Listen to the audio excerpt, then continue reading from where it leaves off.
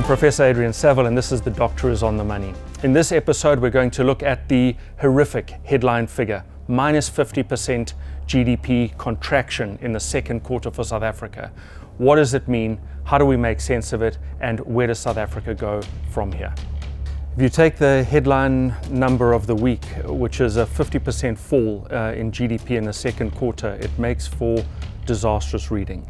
And there's no way of dressing it up or mistaking it. It was a horrific quarter by every measure. The economy collapsed.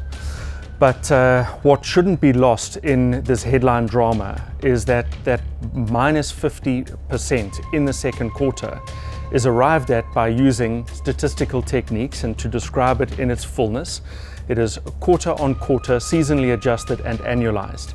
And if I've used that metric to arrive at a minus 50, this is like saying, babe, I'm going to be home at 10 o'clock, quarter on quarter, seasonally adjusted and annualized. It's like, what on earth am I supposed to make of that number? So I would venture that, whilst we can't ignore or escape that circumstance or the reality, what we really want to do is take a step back and figure out how that minus 50 squares into the bigger frame called the overall economy and what it's going to look like for 2020.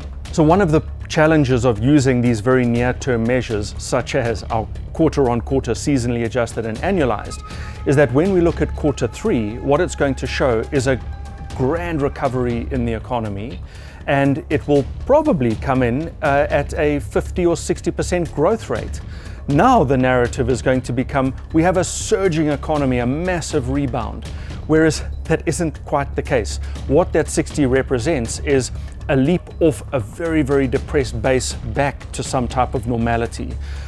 So perhaps an easier way, a more robust way, a more sensible way of thinking about these headline numbers is to imagine the economy being a number 100. That's your total economy.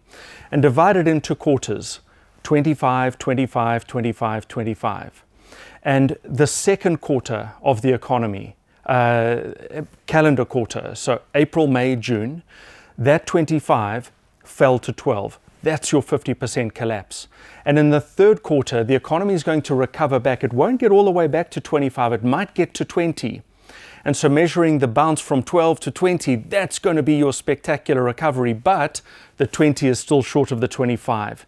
So the real issue then is, where does the country finish the year when we add all of these very bouncy quarters together? So if we add each of these quarters together, it is likely that South Africa finishes 2020 minus 10.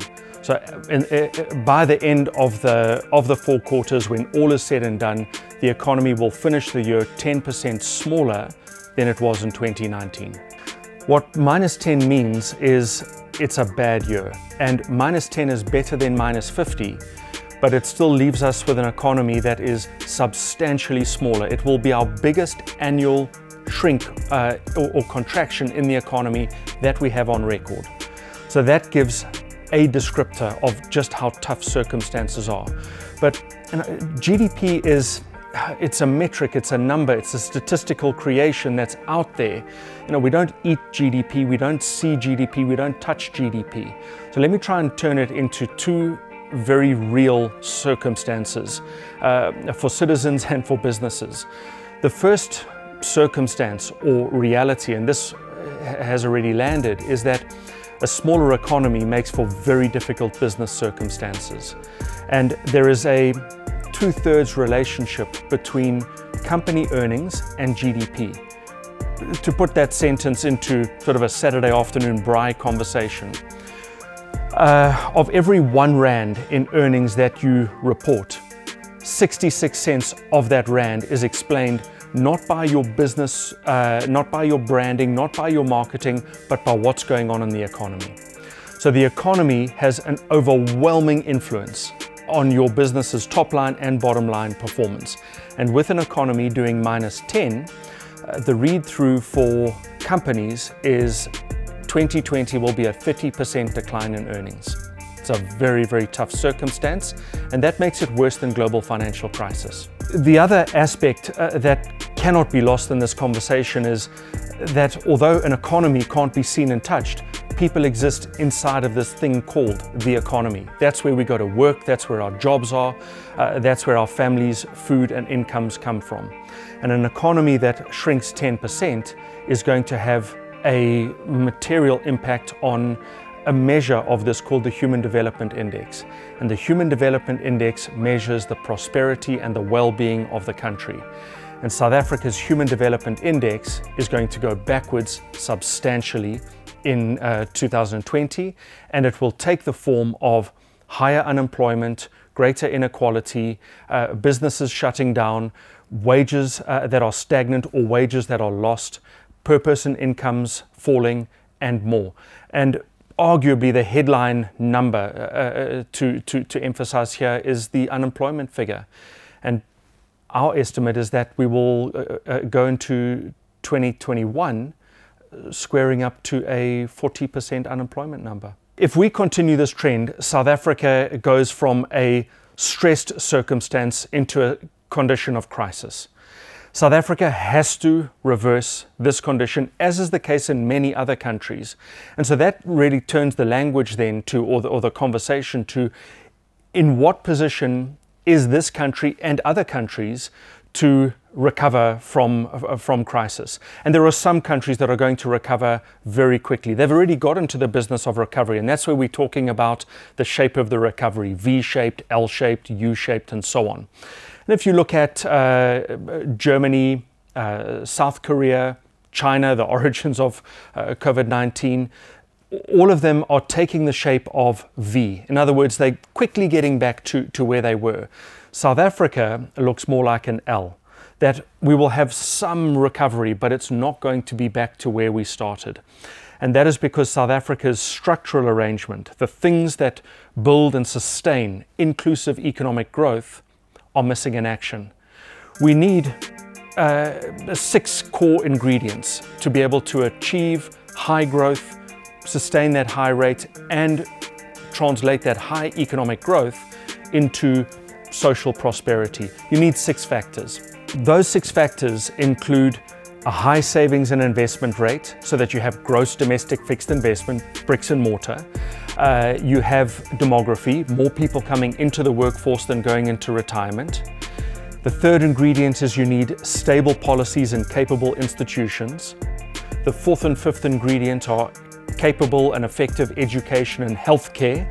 And the sixth ingredient is connectedness to others, economic openness. In passing, it's interesting to note that this aspect or attribute of health has been in our 6-factor prosperity model for the past decade, and in many conversations overlooked and ignored.